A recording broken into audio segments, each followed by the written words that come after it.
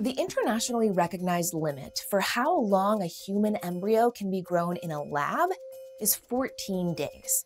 But in light of advancements that may now make it possible to culture embryos beyond those 14 days, scientists and ethicists are discussing, should growing human embryos in a lab beyond this point be allowed? Okay, hold up. What do we mean when we talk about lab-grown embryos? Typically, these are fertilized embryos that have been donated to scientific research by in vitro fertilization clinics because the embryo is no longer viable for an IVF treatment. And these embryos are different from embryoids. Embryoids are structures that resemble an early human embryo, but they lack some of the cell types and the structure to develop into something fully viable. These are often created in a lab from embryonic stem cells, and they can be a useful tool for studying lots of aspects of human development. One recent groundbreaking method uses another kind of stem cell. Scientists take skin cells and hit rewind. They reverse them into pluripotent stem cells, or cells that can essentially develop into any tissue type. And by exposing them to the right environment, those cells can be coaxed into forming a structure that's really similar to the earliest stage of a human embryo, called a blastocyst.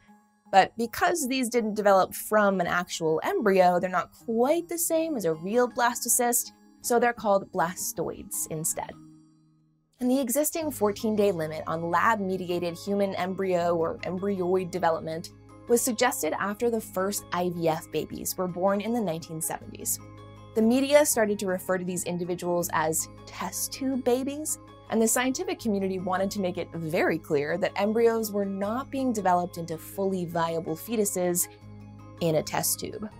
Instead, IVF is when an egg is fertilized with sperm in a petri dish, and those fertilized eggs usually grow for 2 to 5 days in a lab before being transferred to the patient's uterus. And that's technically a lab-grown embryo.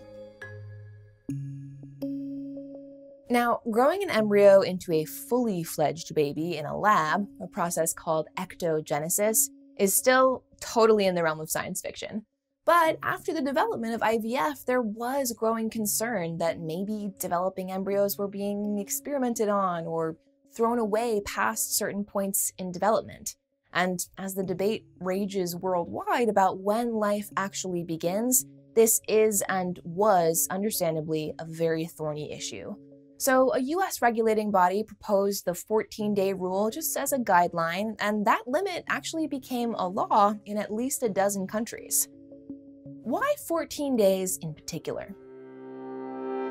That's the point at which an embryo develops something called the primitive streak, which is the beginning of the body differentiating into its separate building blocks. It's also the point at which becoming a twin is no longer possible, so that's where individuality is assigned.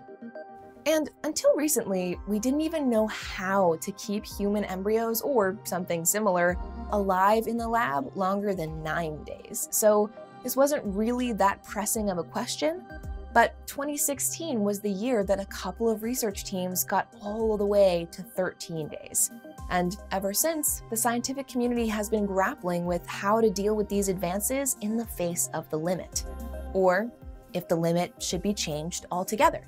Because of the advancements in our ability to grow these structures in the lab for longer, and the exciting developments in blastoid and embryoid research, there's now the possibility of investigating parts of human development we've never had access to before. This could help us understand why some miscarriages happen, or how some birth defects develop. We'd be able to see the effects of all kinds of chemicals and medications on embryonic development, and maybe make IVF safer and more effective. But would a new time limit only mean good things? What about the possibility of genetically modifying human embryos in new ways? Like, we're gonna need to think about that one real hard. And at what point can scientists ethically say that a blastocyst is no longer a clump of cells and is instead a fetus? And what would we do with a lab-grown embryo at that point? We're gonna need plans in place for all of this. And ever since the 14-day rule was first proposed in the 1970s, experts in this field, from scientists to philosophers, have known that we would one day have to revisit this because of scientific advancements, and that day has arrived. The International Society for Stem Cell Research, or the ISSCR, released its updated guidelines for culturing human embryos and embryoids.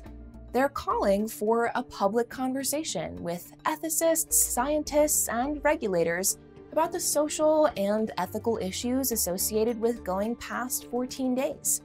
How this may all translate into legal changes in some countries still remains to be seen, and lots of those questions we talked about before still remain unanswered. What do you think about extending the 14-day rule? If you're interested in these public conversations, make sure you check out the link in our description for more details. Make sure you subscribe to Seeker for all of your boundary-pushing biomedical news, and if you have another stem cell development you want us to cover on the channel, let us know. As always, thank you so much for watching, and I'll see you next time.